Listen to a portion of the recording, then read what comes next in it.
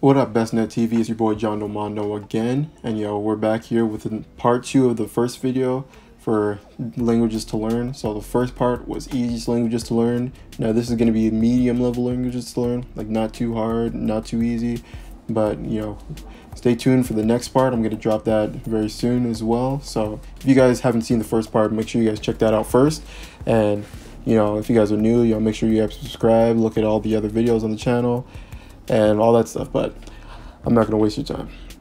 So number one language for this list in terms of the medium languages to learn is German.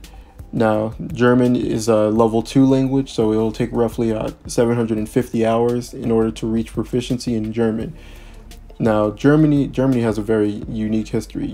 We all know about all the world wars, World War I and II, and about how Germany was back then. But Germany is a very different place right now. It's very diverse, very fun place to go from what I've heard. I've got a lot of family that lives over in Germany, and it's actually a relatively similar language to English. If you've listened very closely, it's kind of a little bit like Dutch. It's a little like Dutch, but like a lot of Dutch people tell me that it's similar, but it's really hard to understand between the two. If you speak Dutch, then a lot of times it's difficult to understand German, but still it's a very similar language to English. It's part of that same language family. So yeah, if you guys want to start learning German, it's actually the third most taught language in American schools, so which is really interesting. And it turns out that a lot of Americans, I forget what percent, but a lot of them can trace their ancestry back to Germany, so that's really interesting as well. Now number 2 on this list is Swahili. Now Swahili is a category 3 language, which means it'll take roughly 900 hours to reach proficiency in Swahili. So Swahili is a language from the Niger-Congo language family, and it's actually one of the most spoken languages in Africa.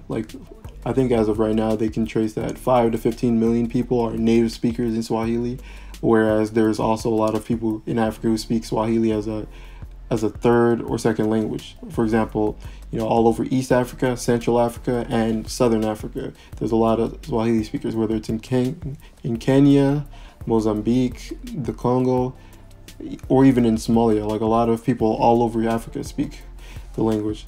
Now it's got a lot of early roots in Arabic as well when it comes to the writing system, but the writing system nowadays tends to be more leaning towards the Latin writing system. So Swahili is actually a language that I'm planning on learning after I've gone through the first 5 languages that I'm learning. So I'm actually really looking forward to that, and I'd recommend if any of you guys are interested in traveling to Africa, then that you guys learn that language as well, because it's a really interesting language. The way it sounds, all of that stuff. So, and it has a really interesting history to it.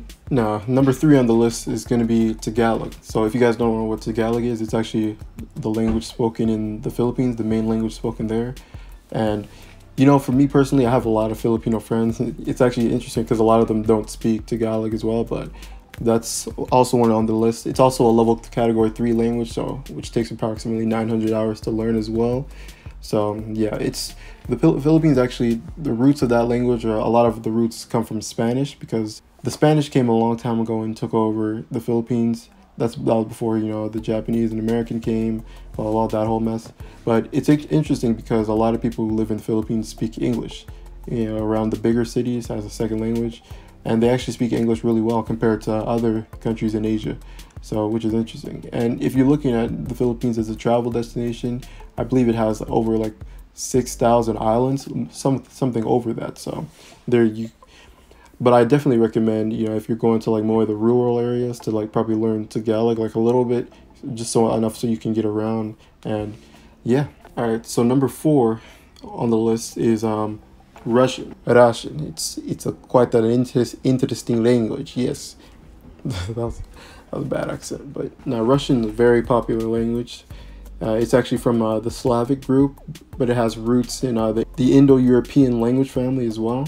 And I don't know if you guys know about the USSR, but back in 1991, when the USSR disbanded, a lot of the different states in the USSR decided that they rejected Russian and they wanted to speak their own languages. Although there were still a lot of Russian settlers that came to all those countries and relocated there, so there's still a large Russian-speaking population in countries in Eastern Europe, even though they reject Russia as it is, whether that's in Belarus, whether that's Ukraine, that's many different countries. Also countries like in the stands, like Uzbekistan, those countries. I don't even know how to pronounce it. I don't know. I'm sorry. If you guys are from there, my bad. I don't know how to pronounce it, but you know, those stands near Russia that were part of the USSR, a lot of those countries still speak Russian as well. Now, I believe Russian has over 200 million speakers worldwide, and I think it's about 114 million that claim it as their native language, which is really interesting because Russia is a really big territory, but it doesn't really have as many people compared to that territory. Now, next on the list, and last but not least, it's always languages that I'm like learning or that I've tried out, you know. So next on the list is Vietnamese. Now, Vietnamese is part of the, I believe it's called Austro-Asiatic, I don't know if I'm pronouncing it right or wrong, language, but it's also a branch off of the Hmong Khmer language branch, which is also with languages like Cambodia and other Southeast Asian countries.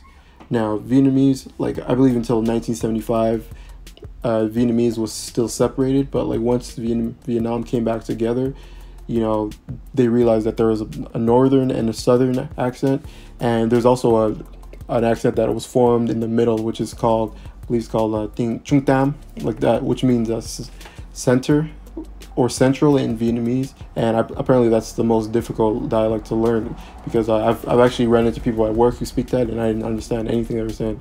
And even the Southerners don't understand what they say half the time, which is interesting.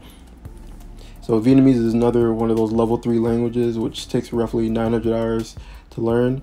And yeah, and you guys already know a lot of history about Vietnam, you know, the Vietnam War, all that stuff.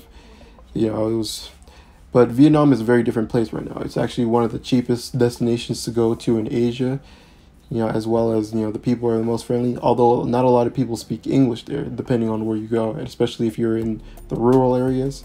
And even in the cities, like a lot of people don't really speak English, whether it's, if they do, it's really basic. So I recommend you guys learn enough to, you know, be able to make basic transactions and things like that. So yeah, that's it for this video. And excuse me, you know, make sure you guys tune in for the next video, which is going to be the most difficult languages to learn. So make sure you guys are looking out for that. You know, like the video if you guys enjoyed it, you know, subscribe, all that